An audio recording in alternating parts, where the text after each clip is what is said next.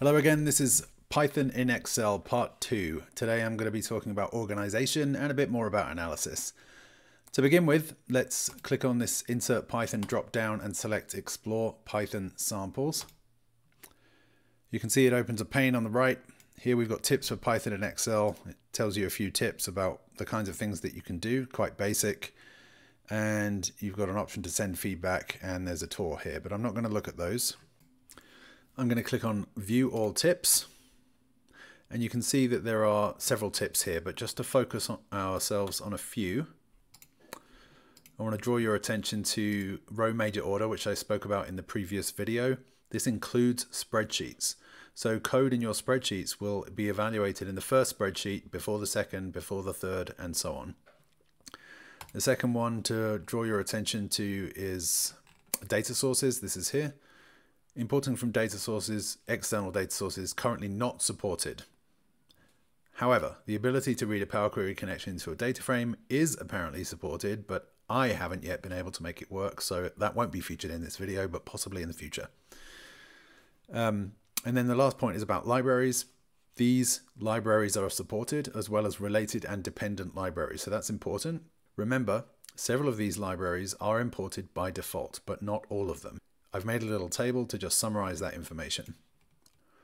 So you can see that JSON is not imported by default. Scikit-learn, SciPy, and regex are also not imported by default. Given what I just said about execution order and the first spreadsheet being executed first before the second spreadsheet, it makes sense to do our imports on the first spreadsheet. So if we want to import something that is not imported by default, we should add some code to the first spreadsheet. So let's suppose that I want to import regex and JSON.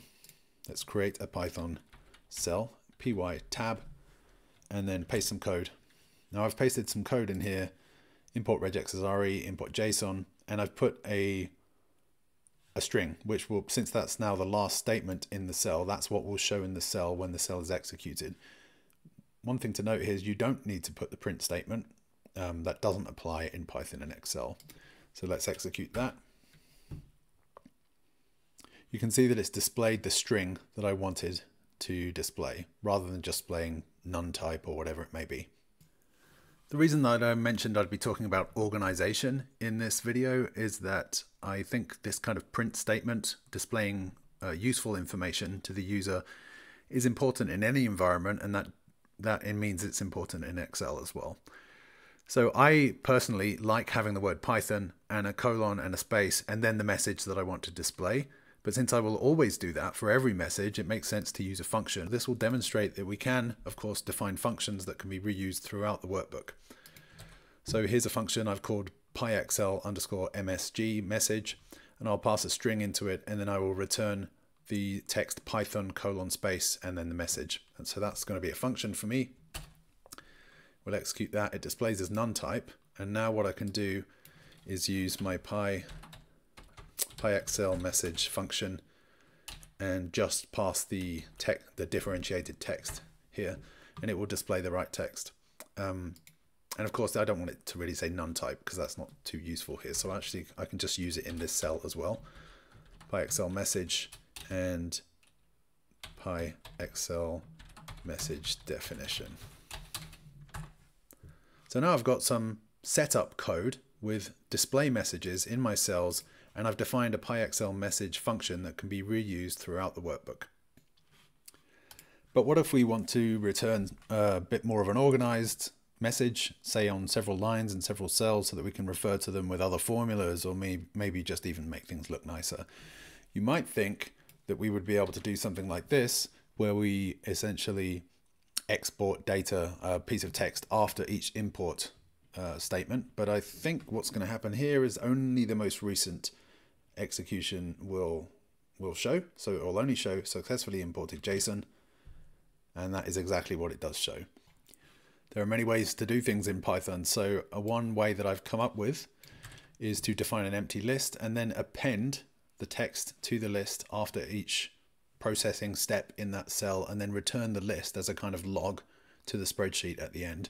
So when I execute this, it will show the object type, but of course I can change it to an Excel value, and then I can see the log of the steps that happened in that cell. Next, let's talk a bit more about analysis and cleaning data. You can see that I've got some Tour de France data, and in the rider column, we have the rider name and then the rider country in parentheses. I'd like to actually strip those into separate columns.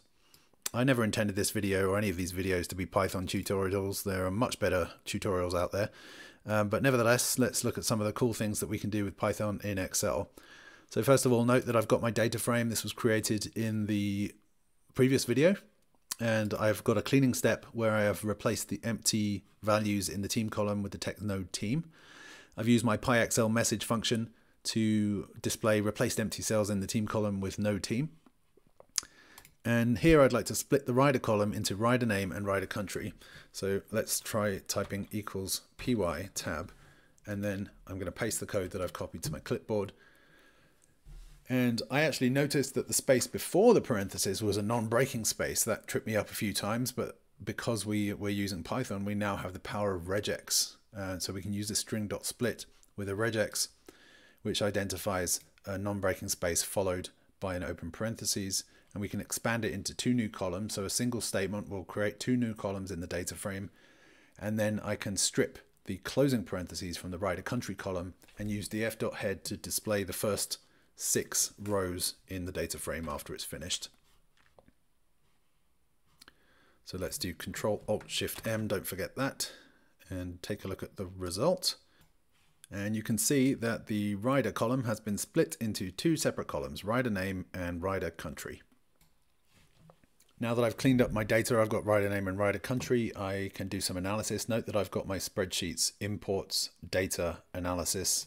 And so now that I've cleaned up my data on my data tab, I'm going to go to my analysis tab, and I'm going to create a pivot using two columns in the same way that I did in the previous video, just a bit more complex and a bit neater. So that's the code. I'm grouping by year and rider country, counting the number of riders, resetting the index, and then sorting by year and rider on ascending, descending.